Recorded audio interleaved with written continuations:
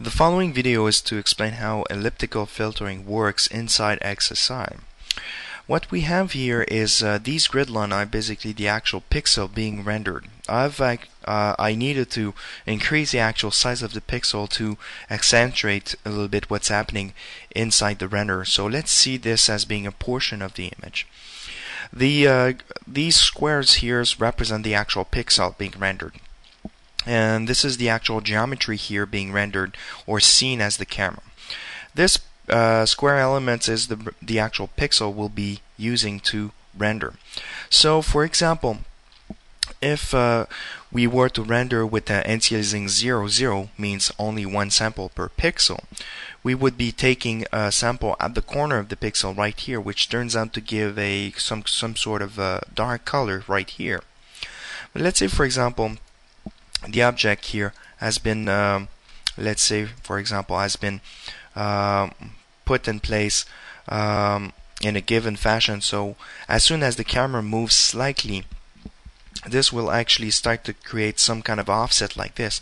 So as you can see here, because the camera has slightly moved, for example, the actual lookup location at the surface of the object here will be totally different. It will actually move.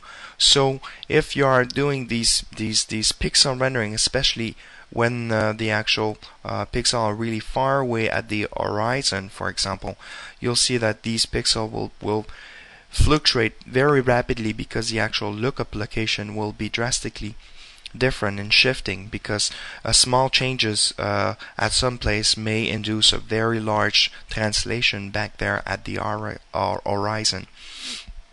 So I'll put it back to 0 here, and we'll show what elliptical filtering is going to do.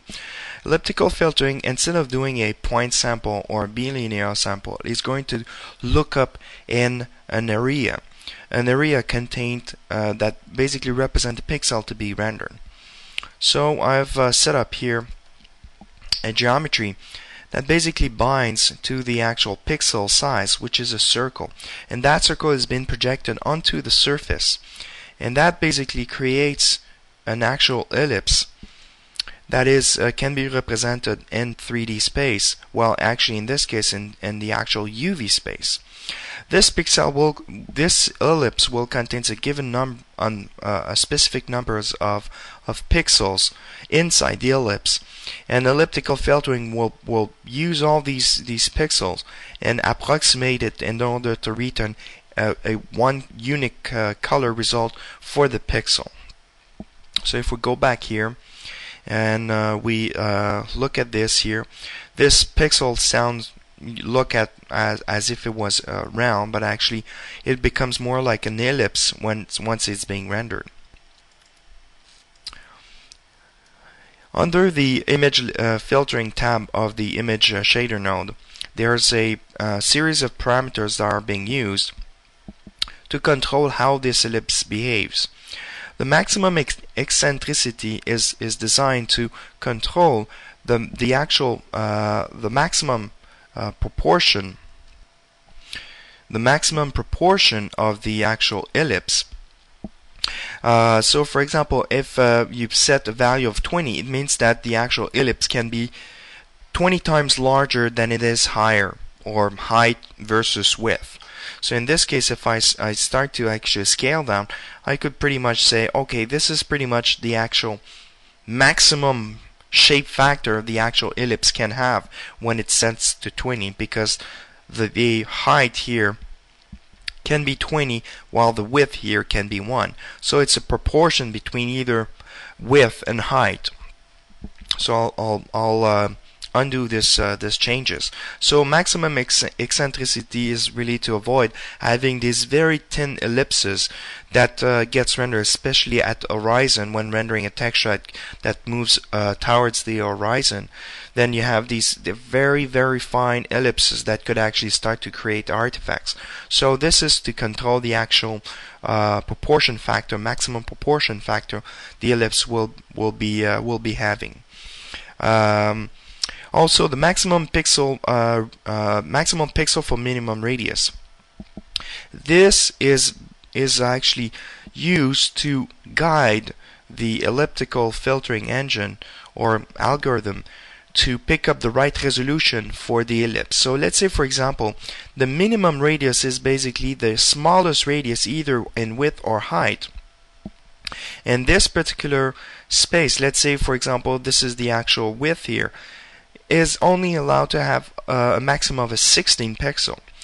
If we take this actual ellipse here and go here under the actual memory map pyramidal format, mentally layouts the actual texture in memory using pyramidal in such a way where the actual RGB, for example, at 1K or let's say 2K or 3Ks are being laid out like this, which leaves an open spot here to do the lower resolution. So you have 512 here, 256, then 128, 64, 32, so on and so forth until it becomes a pixel, one pixel size. So this this maximum pixel for minimum radius will basically instruct how the ellipse, what is the actual level the ellipse should be using to do the lookup.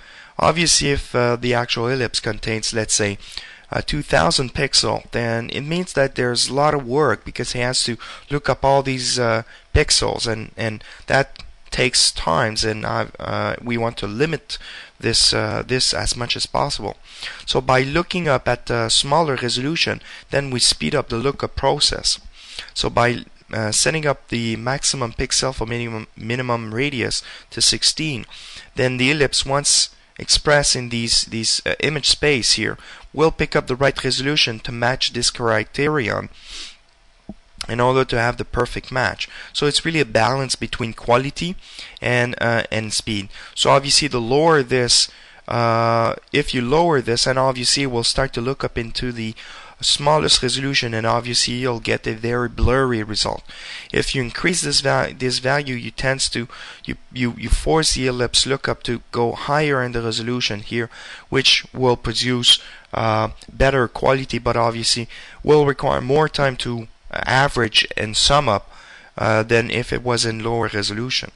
And the actual disk radius is defining the actual size the actual ellipse can have inside the actual image plane. Bilinear interpolation is simple. Is simply whenever it's doing the sum up here, it will use a bilinear. So there's no reason to turn this one off unless you really need it. So that's pretty much how elliptical filtering works. And something you have to remember is that elliptical filtering is designed to do automatic texture LOD, and will automatically take care of LOD blending as the actual object moves back and forth in reference to the image plane. And this is a feature that you have for free simply by providing the image into a memory map pyramidal format and by enabling this feature. So it's really a good advanced feature to use in order to lower the flickering and stabilize the actual quality in your final renders. Thank you.